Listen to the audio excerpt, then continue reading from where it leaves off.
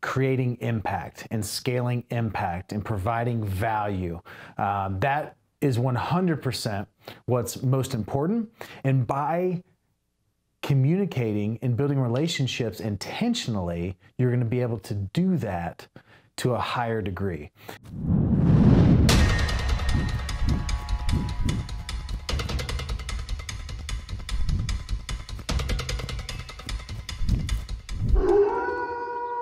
What's up, everybody? Welcome to the Sales Wolves podcast.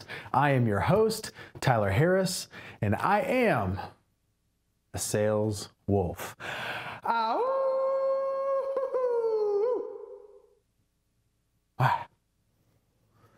Just feels good to do that every now and then, not gonna lie. Welcome to the Sales Wolves podcast. This is episode 66, and today we are going to be talking about something that is near and dear to my heart right now, and that is intentional relationships. Intentional relationships, building relationships intentionally or with intentionality. I've got a few points, a few notes that I want to go through when it comes to this, but let me just set it up this way, which is, I hate networking. I hate it. To go to a networking event, I've said this before, I'll say it again, is my definition of hell. To stick me in a room with a bunch of people with suits on that are just wanting to have small talk. Hey, what do you do? Hey, what do you do? Hey, what do you do? Hey, where are you from? Hey, it's terrible. It's just, for me, I can't stand it. I'll go sneak underneath the table, what do you call it, tablecloth, and just like get on my phone and then appear 3 hours later and leave. But it's because nobody is intentionally trying to build relationships. It's just fake, very shallow conversations that don't amount to anything. And it's all about, what can you do for me? What can I get from you? What can I get from you? And it's just not the way life works. And so I think if we restructure the way we network, if we restructure the way we build relationships, if we restructure the way we connect with individuals, then these networking events can actually become a wealth of opportunity for you. And I think this gets back to the very basis of what I'm building throughout all of this social media, which is creating impact and scaling impact and providing value. That is 100% what's most important. And by communicating and building relationships intentionally, you're going to be able to do that to a higher degree. And so what does that actually look like? If any of you saw the Daily Bread episode, which is my daily vlog, if you saw the Daily Bread episode, I believe it was episode 87 with Ted? 88. We talked about the premise was on this idea, but it was just an episode of a discussion, a conversation that I had with a guy that I met for the very first time. This guy, Ted Phaeton, incredible guy here in Greenville. He's the head anchor at Fox News. He had sent me a DM on Instagram, and it just said, hey man, love the stuff you're doing, would love to connect sometime. So I said, yeah, would love to, let's meet up. And we literally had to schedule this out like 3 or 4 weeks in advance because we're both busy and traveling and all that. But I said, yeah, let's come in on a Friday and let's have you come into the office and we'll chat.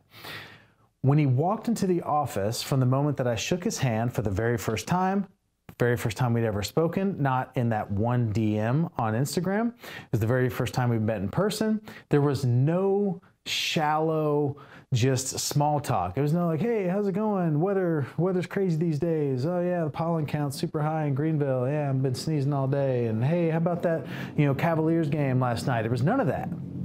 We sat down and we went deep. And by going deep, I mean we went into the conversations on topics that actually matter. What's important to you? What's your focus right now? Where are you trying to get to? Where are you headed to?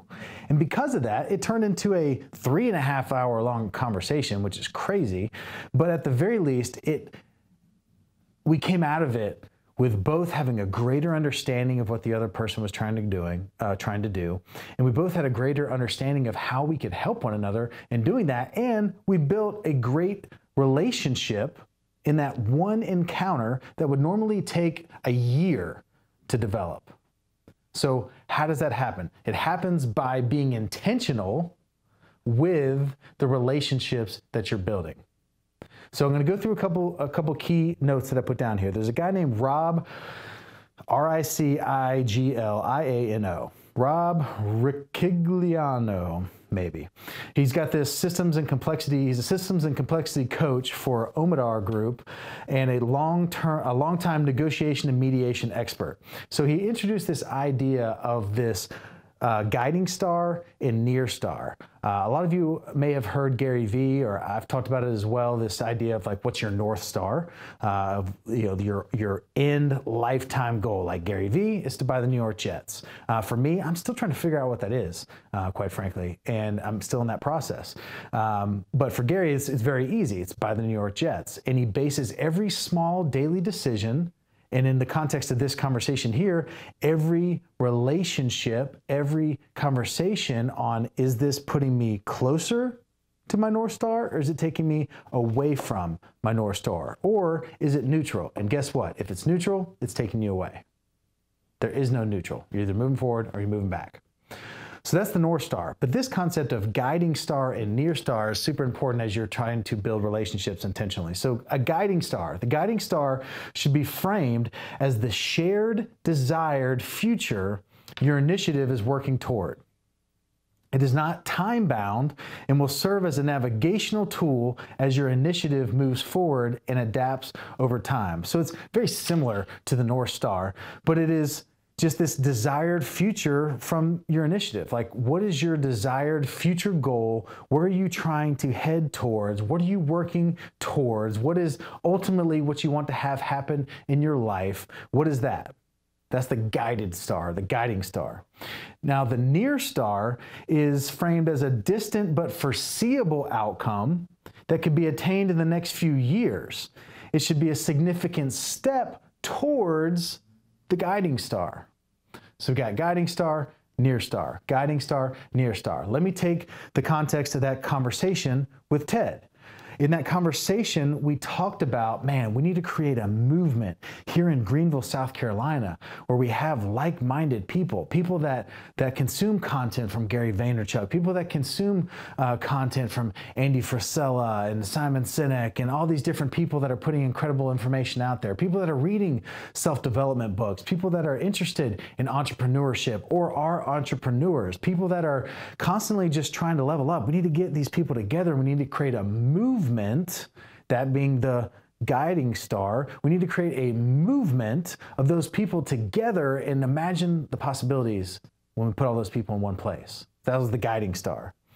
The near star was us saying, hey, first step, let's create a scenario where we get 5 or 6 men in a room sitting around a table and we talk about what it means to be a modern man. Now, why did I say to be a modern man? Well, that's because Ted has a desire to create a concept around this modern man, whether that has to do with fashion, whether it has to do with self-development, whether it has to do with business, but this idea of modern man. So in that conversation, that came up, and so I said, let's create this scenario around being a modern man. What is it like to be a man in 2018? Let's put them 5 or 6 people in a room and let's just have a conversation, set up a couple camera angles, and it'll make great content from a native, just organic conversation. Then we said, let's put a date on it. And so right now we are creating a date for the first one that will be in the next month that we're going to have. So again, very near star, but that will become a regular, reoccurring thing that we do monthly, possibly even bi-weekly, that will bring in different guests, and they will start the process of creating a larger group of people that will be creating a movement, which is the guiding star. So do you understand that, what I just outlined? The guiding star was the movement, the huge group of people, all like-minded, all headed towards one goal. The near star being, let's start with the first 5 or 6 people, getting them together, sitting down at a table, having a conversation. So if you start framing all of your conversations with people in that way. What is my guiding star? What am I ultimately trying to accomplish? More importantly, what is that person's guiding star? What are they trying to accomplish? And then together forming the near star. Jonathan Parker, who we had in here a few weeks ago, he said it just way more eloquently than me, but he said it so beautifully. He said that when two people get together and they have a conversation, it's like they are in a room with just blank walls, like a blank canvas. And when they get together and they have a conversation, it's like they're creating art together. They're creating a piece of art. When those two people leave that conversation, that art is now hung on that wall inside that blank canvas that they have created together, that they can recall when they think of that person. Okay, so I'm thinking about Ted. I'm thinking about the conversation that we had about his dad, who was from Haiti, and about how he's 75 years old, and he wants to make sure that his dad gets back to Haiti before he gets any older, so that he can see where he came from and where he is now, and that evolution and what's happened with his son and what his son will be able to pass that torch and have happen. That is a painting on the wall inside that relationship that we have now built, right? So this idea of just being able to create with someone, not just having the stupid, just silly, short conversations that people are having together. So here's a couple of different points that I want to go through as it pertains to networking, but as it pertains to ultimately during that networking process, actually trying to seek out and build intentional relationships. The first we talk about a lot. It's self-awareness. It's knowing yourself. There is nothing selfish or narcissistic at all about trying to become self-aware. But you need to understand yourself before you can ever try to conversate with others to provide them value. You need to understand you first. You need to understand your strengths, your weaknesses, your beliefs, your passions, just your preferences.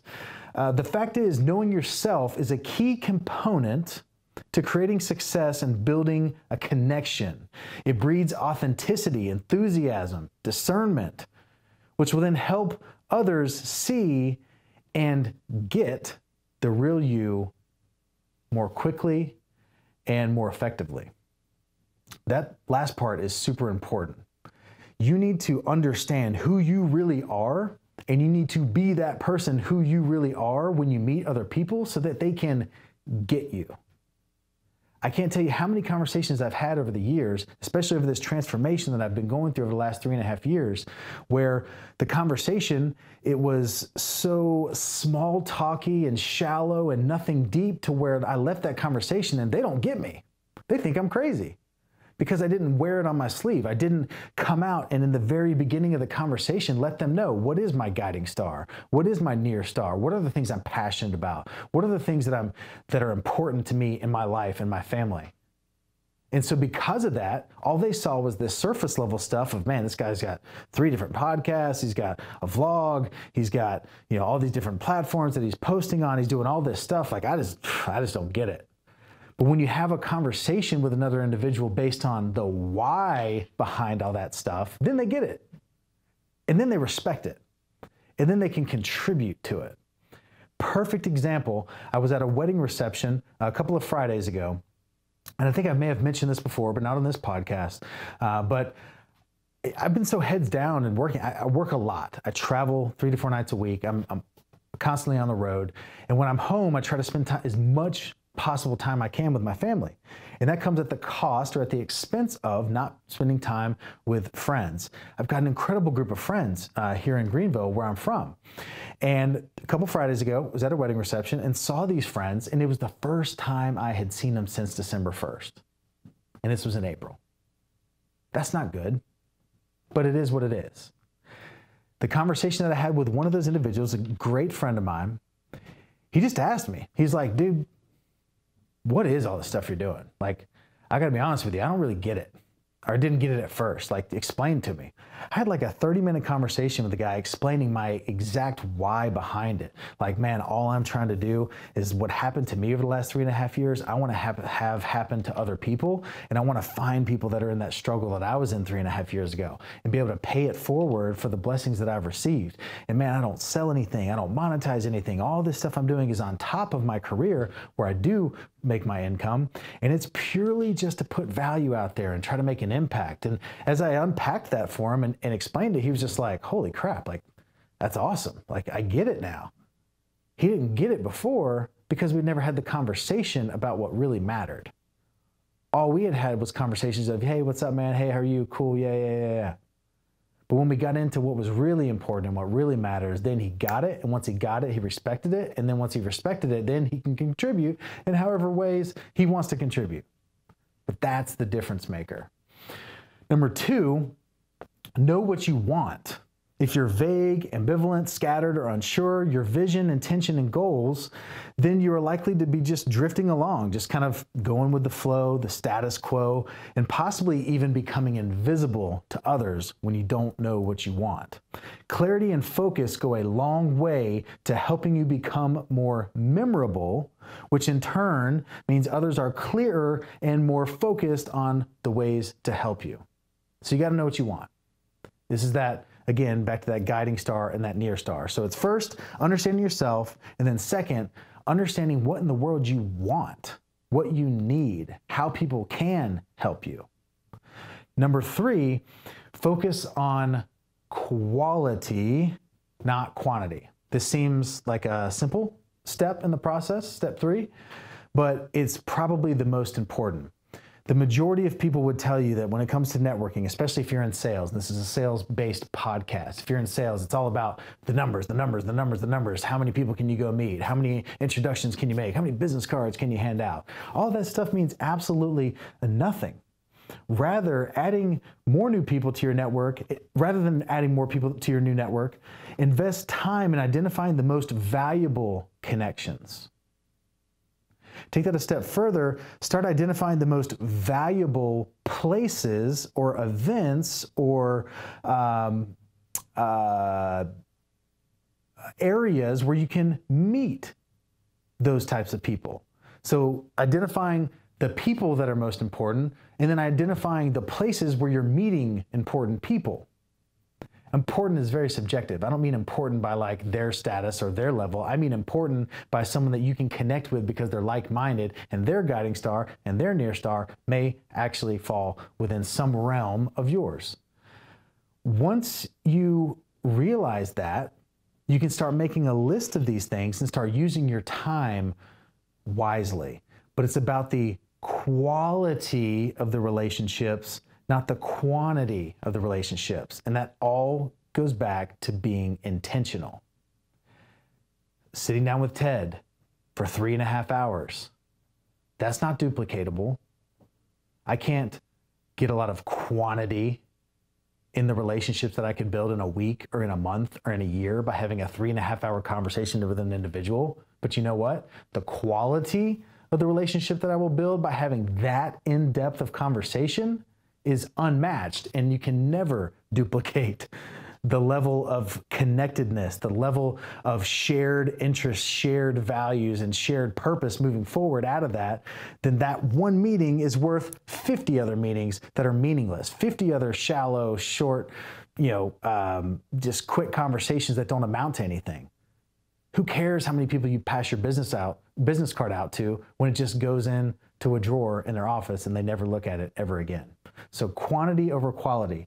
Now going into number 4, being able to say no, but being able to say no with grace. Once you've identified what quality is for you in the people that you're trying to meet and the places that you're trying to meet them, then you can easily say no to the opportunities that come along to meet other people or to go to other events when it doesn't fall in line with the specific criteria of what made the quality of the events that you identified or the people that you identified. So if I know that there's this one event, let's just call it the Greenville Hustle, all right? if I know that every time I go to this Greenville Hustle event, I end up meeting 2 or 3 people that just become super close because we're so like-minded and we're just on the same path.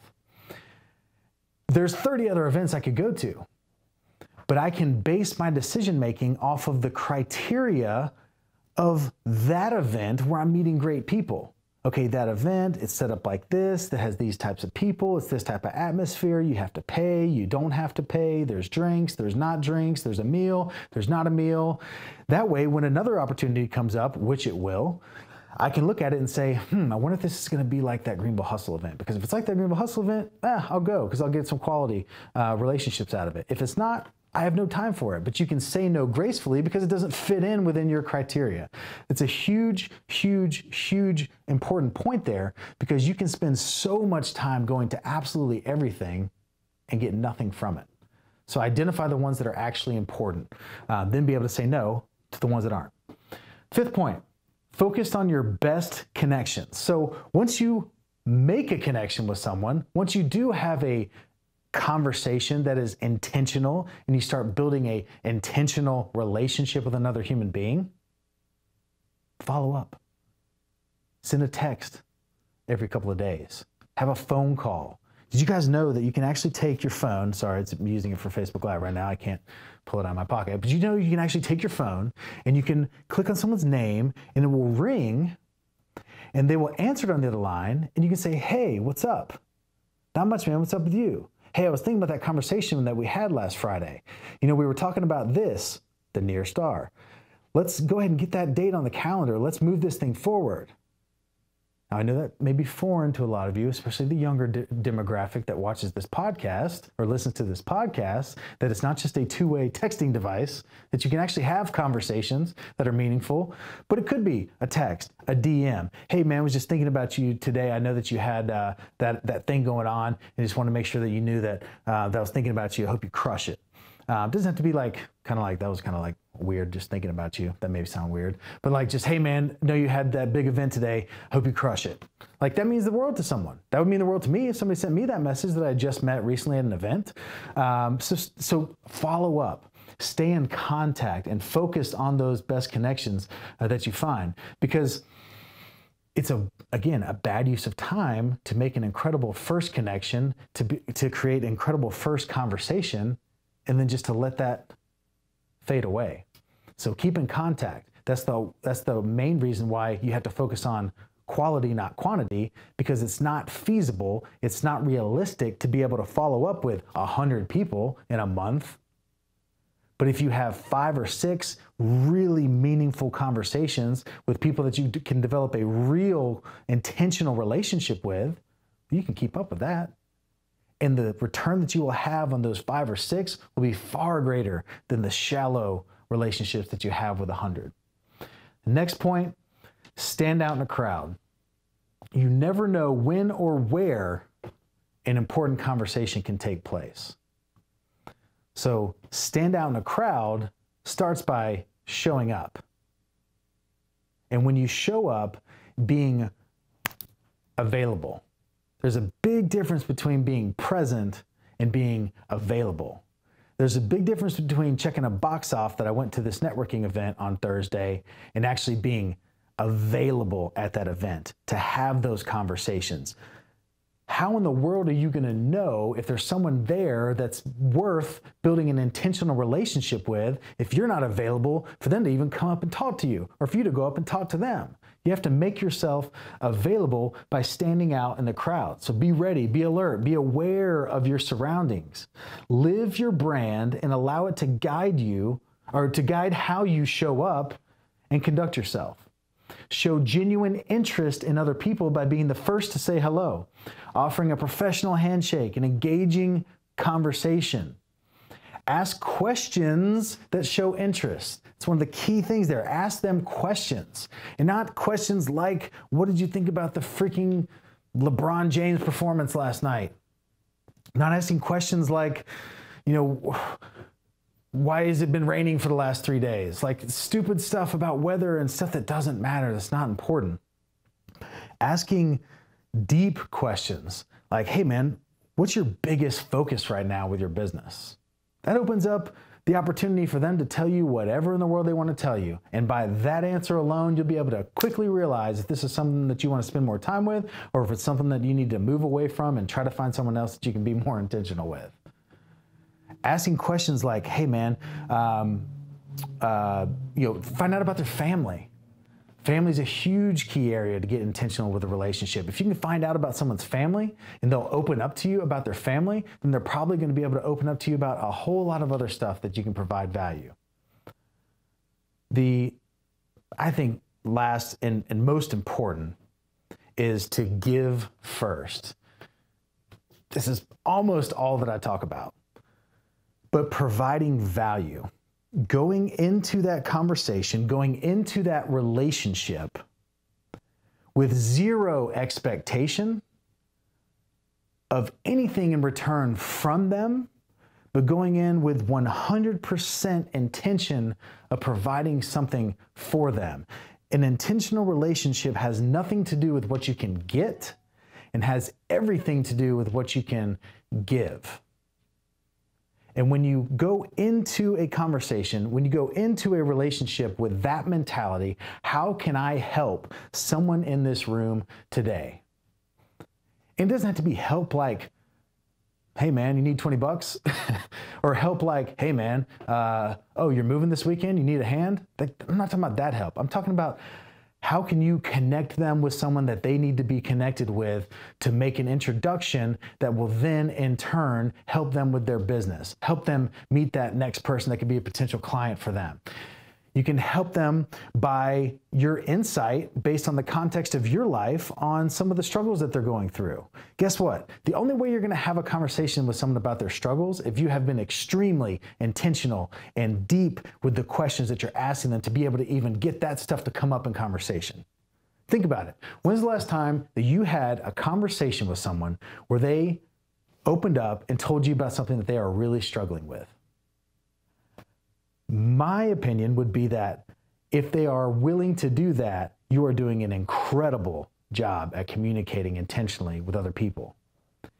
If it's never happening, then you're not doing a great job. And these are some things that you can adopt that can help you get there. But if people are opening up to you and telling you their struggles, if they're being honest and transparent with you, that means absolutely everything that you are doing is 100% aligned with creating an intentional relationship. But always provide value first. Make it a rule that you refuse to receive. I'm trying to think of, there was an episode of The Office one time when it was, let's see, who was it? It was like Andy and I think like Dwight, and one of them did something for the other and the other tried to reciprocate. And they're like, oh, let me get the door for you. Like, let me get the door for you. And oh, let me grab your coffee. No, let me grab your coffee. And then it was like back and forth. And they were like, I will not stop until I'm the last one that provided the value. You need to be that intentional, almost to a fault, where you can't receive. Like, I can't take anything from you. I can't get anything from you. I don't want anything from you until I've given you something. And it doesn't have to be something big. It could be just your time, your ear, the ability for you to listen. But always strive to provide value first. Value, value, value, value, value. And not expect anything in return, because you know what? They may not do anything that provides value to you. And that's completely fine. And you have to be okay with that, because that's called being a good person. It's called being a good person and doing the right thing. And when you do the right thing just because it's the right thing, good things are going to happen. So guys, I'll run through these really quick again. We started with this guiding star, that huge long-term goal that you're headed towards, the main thing that you want to have happened. Then you've got the near star, which is the distant but foreseeable future next steps. Then you've got to know yourself. You've got to know what you want. You've got to focus on quality, not quantity. Once you do that, you can say no with grace. Then you can focus on your best connections and make sure that you're following up and building those relationships. You got to stand out in a crowd and be available, not just present. And always, always, always, always provide value first. Provide value first. Guys, if you start implementing some of these ideas with your relationships, with your networking, then it will quickly flip in your mind from I'm going to this networking event to see who I can meet, who I can connect, who can connect me with the next person that will end in a sale. It makes these relationships not transactional, and it makes these relationships intentional, but meaningful. And that's not going to only improve your business, it's going to improve your quality of life.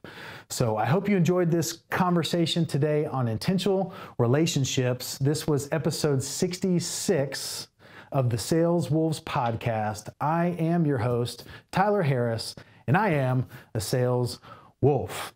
Ow!